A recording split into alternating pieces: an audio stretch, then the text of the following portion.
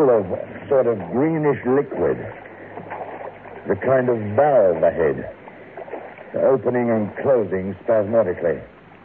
Can you get through, Ellison? I'd hate to take the chance. If it closed again, it'd crush the oxygen lines. Wait, I'll try my hypodermic.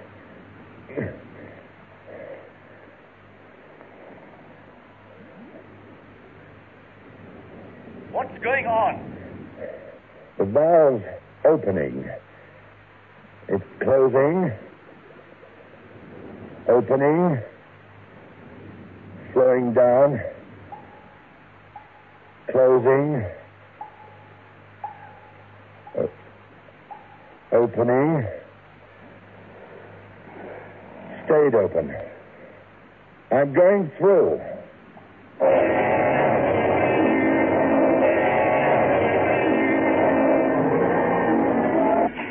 Biotech, the new soak and pre-wash powder, brings you SF68. Stories which plunge vividly into other worlds, other dimensions, other times. SF68.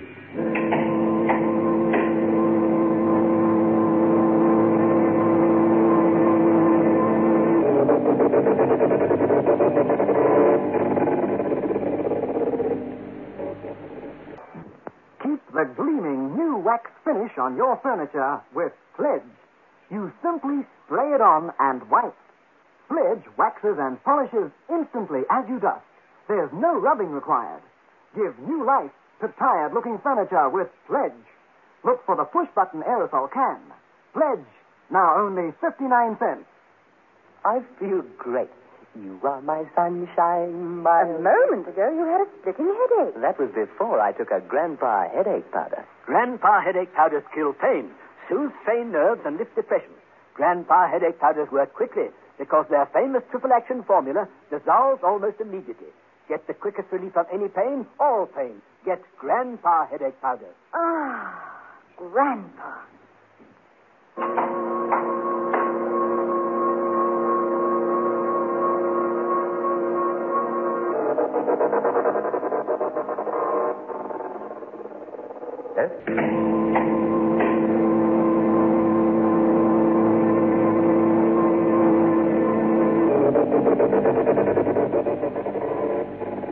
SF68 presents The Space Cow. Adapted for radio by Michael McCabe.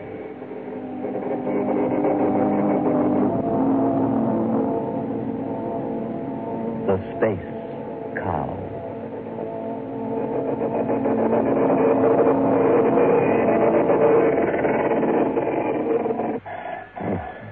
Maida, send off the floor. Maida. It's flown. Oh, Maida. Oh, no. Oh, wait the children. It's too late.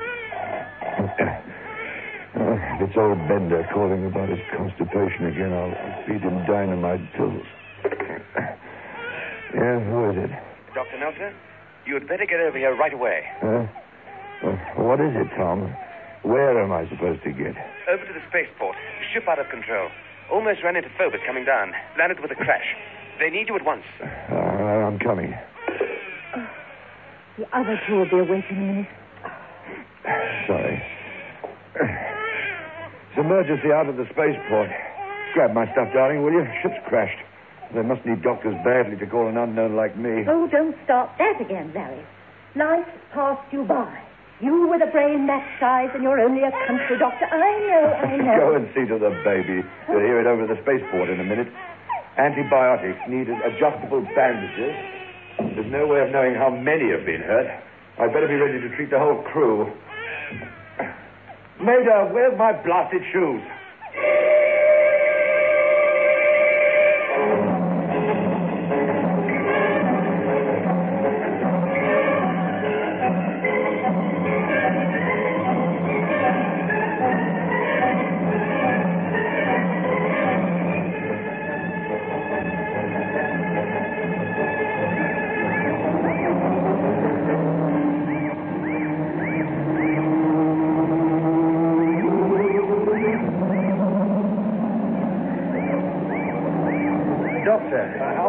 Tom? Well, Our injuries are all minor, Doctor. Nothing I can't deal with myself. But, well, why didn't you telephone me when I was riding over in the bike car? I thought the crash was serious. The crash was nothing, Doctor. Linton here was excited by our near miss on Phobos. But we've no time for that now. I understand, Dr. Meltzer, that you're a first-class vet. What? Look, I hope you didn't drag me out of bed to treat a sick dog. I'm not very sentimental about ship's pets, I know. Larry, no pets. Come along, I'll show you. Musgrave. The ship's across the field. It's one of the big ones. We'll have to be quick.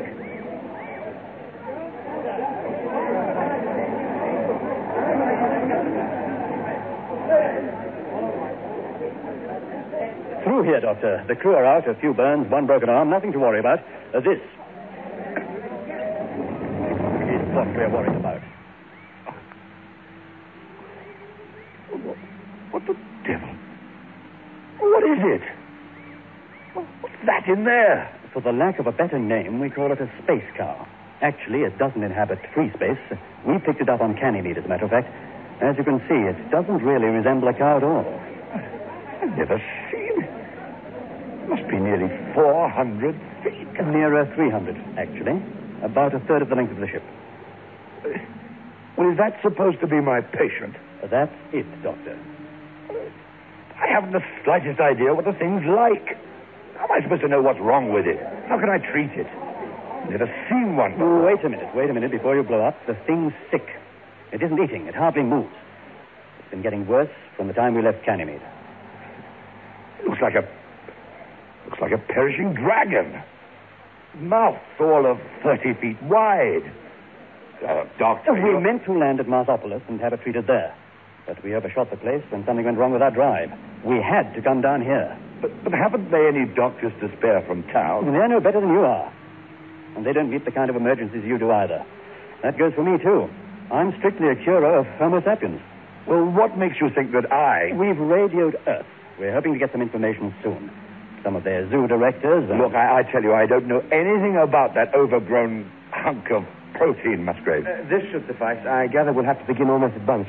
Pickering reckons the thing's in a bad way. What? What's that you got there, Tom? A suit for you to wear.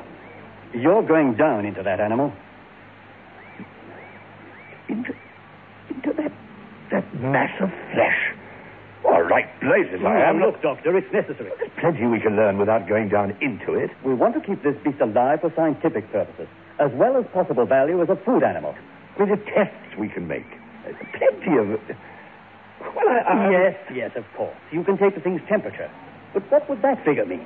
What is normal temperature for a space cow? What's the normal blood pressure? Always supposing the wretched thing has blood. What's the normal heartbeat? Has it got blood?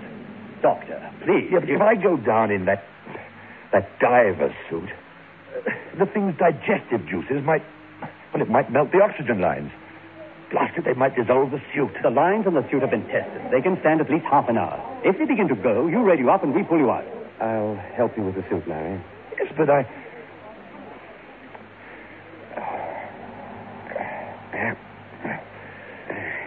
how do I get in anyway? Knock. Mouth looks at least 40 feet off the ground. They've constructed a ramp around the other side of the ship. You get up to its mouth around there. No trouble. We've got the low gravity of Mars to thank for that. This suit was made for a dwarf. Look, what about getting the mouth open? I mean, it's shut. Am I expected to prise it open myself? Look, Doctor, I don't We're going to poke the creature with an electric prod. We've tried already. Its mouth opens when we do that. Oh. Good. I'm glad. Let's get round the other side. Come with us, Linton. We'll need your help.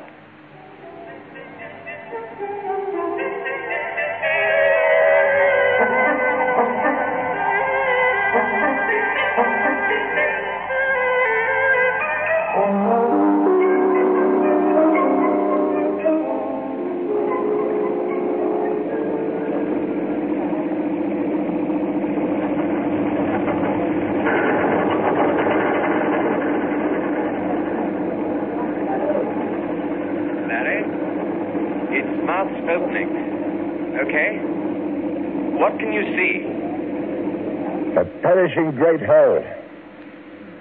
Yes, it's open, all right. I've got my light down the throat.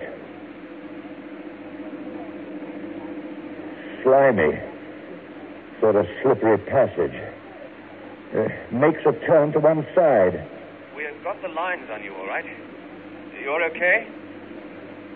Suppose the jaws constrict.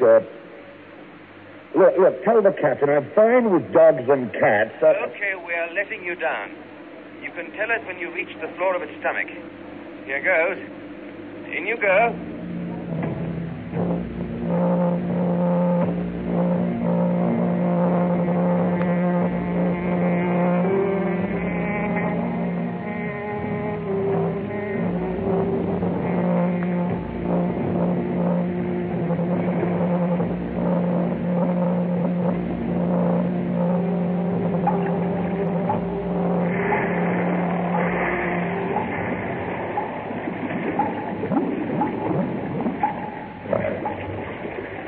Like going down a Martian hillside.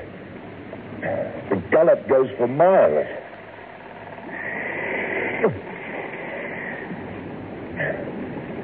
Must be the beginning of the digestive tract.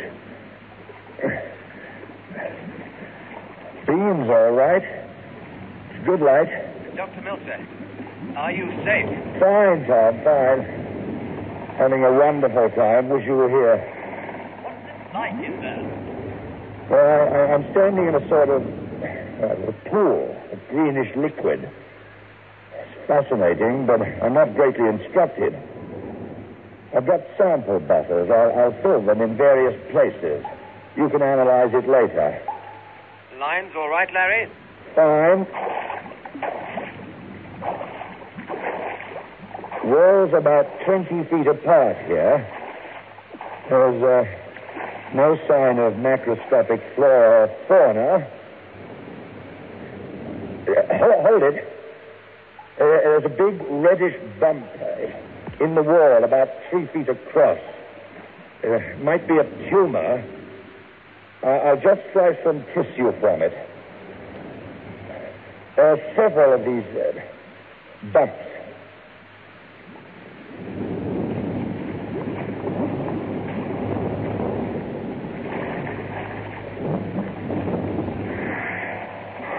There's a valve ahead. It's opening and closing spasmodically.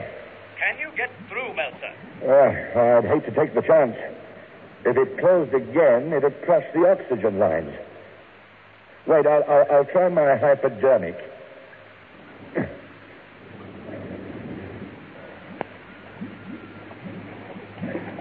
What's going on? I've given it a shot. The rhythm's about 2 seconds. Valve's opening. It's closing. Opening. Slowing down. Closing. Opening. Just. Yeah. It stayed open. I'm going through.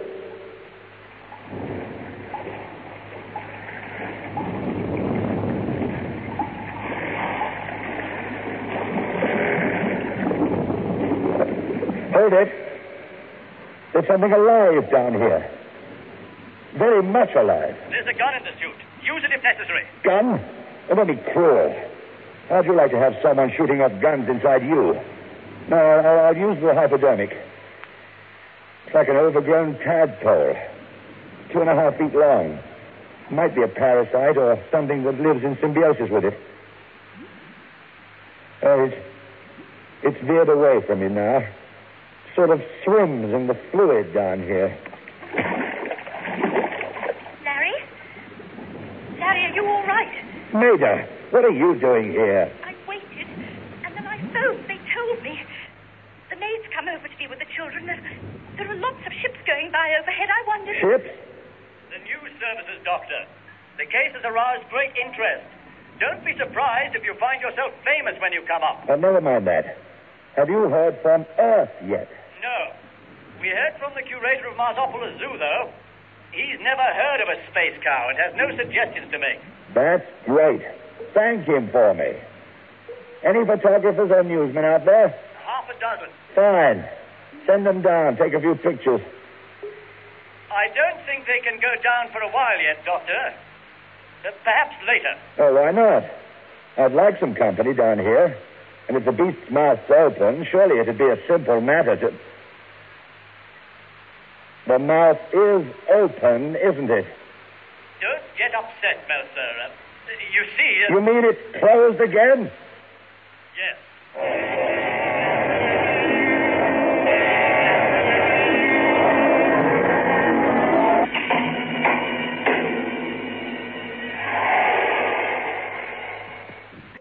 In this series of programs, ladies, it's our intention to talk to you about Biotex and promote it to you for the laundry. Now, we've made claims that Biotex will get rid of the stubbornest stains just by soaking. I dare say, like others, you feel a bit skeptical about these claims, and so we've been collecting letters from ladies who use Biotex just to quote to you from time to time in order to authenticate our advertisement. And Mrs. O'Duff of Beachford, Sea Point in the Cape wrote and said that Biotex is a very welcome product for the household.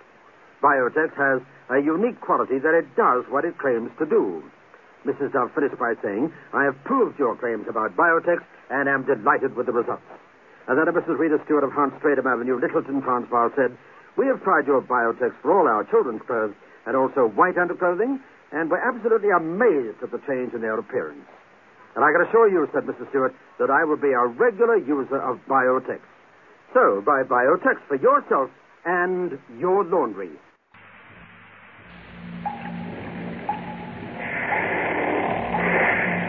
Why? How did it close? The creature must have adapted itself to the effects of the shock. We thought of sending down a photographer, but when we tried to get the mouth open for him, we couldn't. We still can't. But don't worry. We'll find a way of getting you out. But the oxygen... The lines are strong and the mouth isn't closed tight enough to pinch them. You can still breathe, all right, can't you? Well, now that I think of it, I can. Thanks for telling me. I feel like Jonah in his whale. Now, what happens if my suit starts to dissolve? We'll pull you out. We'll think of something to get the mouth open. Just don't get caught behind that valve. Thanks for the advice. I don't know what I'd do without it, Doctor. Oh, what the blazes can be wrong with this great lump of... Oh, more of the tadpole things. Maybe they're the cause of the thing's trouble. They're parasites and they're making it sick. On the other hand, it might just as well be that they're necessary to this creature's health. Down here in a world I know nothing about, everything is just a shot in the dark. I'm pressing on. The passage, or whatever it is narrowing slightly.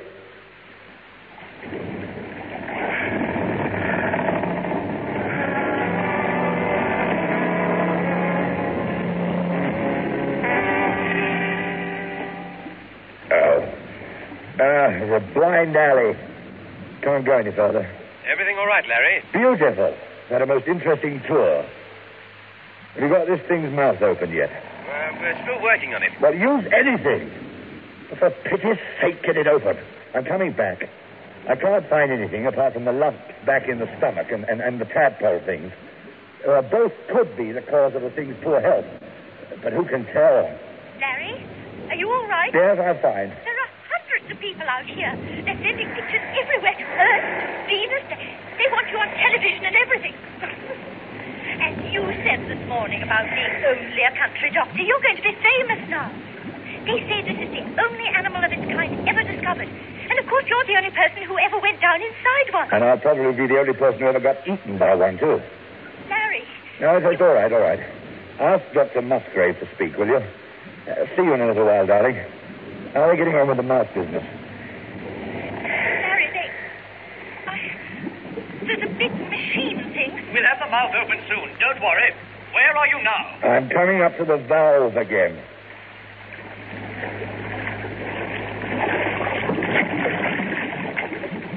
There's a whole shoal of these tadpole things. They're not attacking you, are they? Not yet. I feel fine. Just a bit short of breath. A bit hungry, too.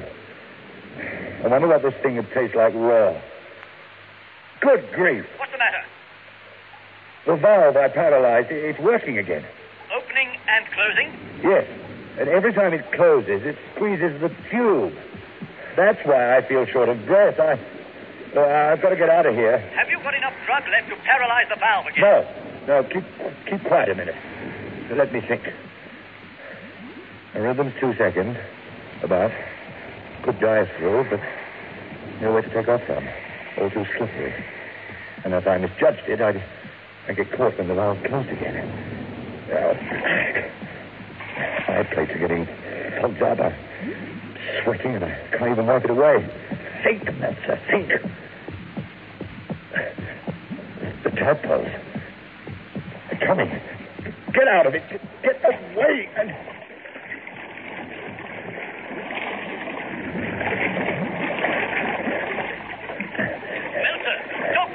What's the matter? I'm all right. I thought these little tadpole efforts were going to attack, that's all. Well, What? You all right? I'm alive. Listen, I'm going to try and get through the valve. One of the tadpoles did it, and the valve opened a lot wider to let it through. It just sort of whizzed up and over and through. How do you plan to get through, then? I'll grab one of the things by the tail and go through with it.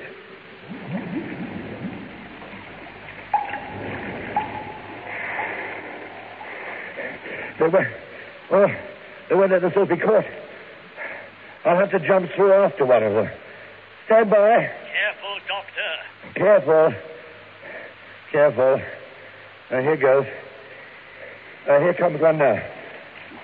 Swimming up. I'm following, Musgrave.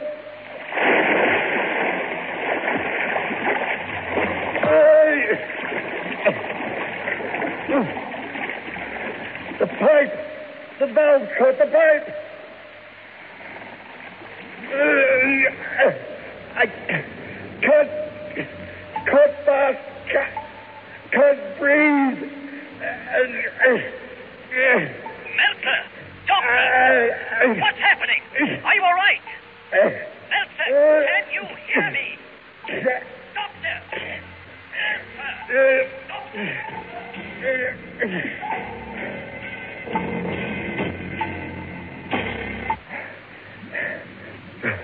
Meltzer, for the love of... I'm still alive. The pipe was caught. I couldn't get it. I'm okay now. Another tumor thing. It's throbbing. Well, I may as well slice into it, see what I can find. Come on up now, Doctor. Please, up now. Yes. Incision here.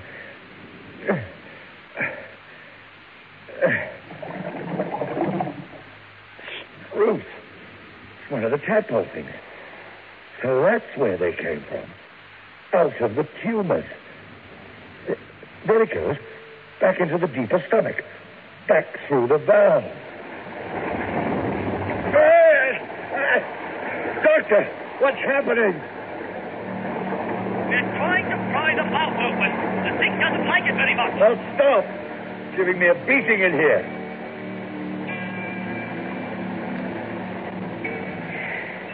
Try another electric shock. Just wait till I get near the upper part of the gullet. My light's getting dim. The oxygen lines don't look the same as they did. Not so clear. I think they're weakening, Musgrave. Oh, it's getting slippery.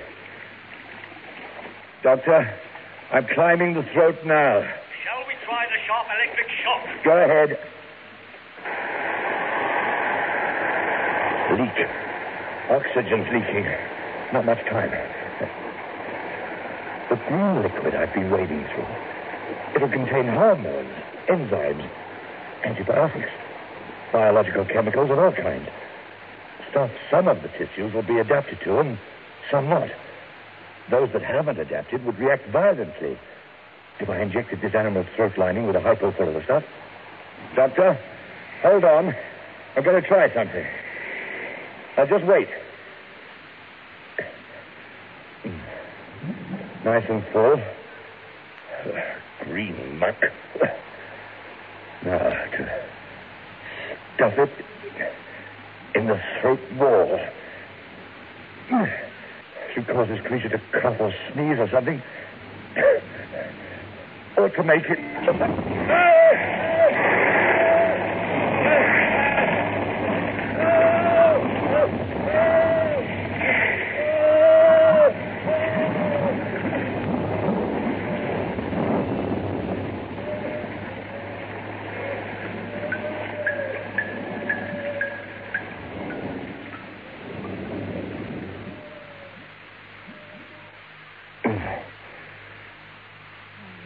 Dr. Meltzer. Are you all right, darling? Can you hear me?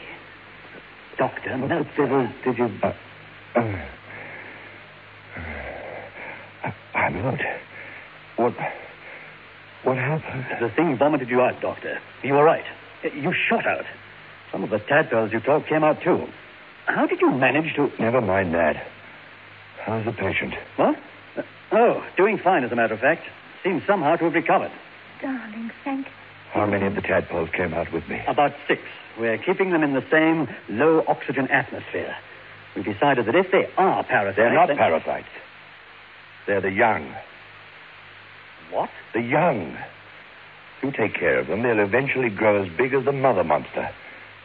Your space cow wasn't ill. It was merely gravid. Gravid? Gravid? Pregnant. Having babies. With children. Or in this case, with space cowlet. I know what it means. But that was the digestive tract you were down. So? All animals aren't born the same way, are they? You did a good job. Look, would you like to take care of this beast permanently? To go down inside that monster again? Oh, no, thanks. From now on, I treat nothing but small monsters. Sheep, cows, and human beings.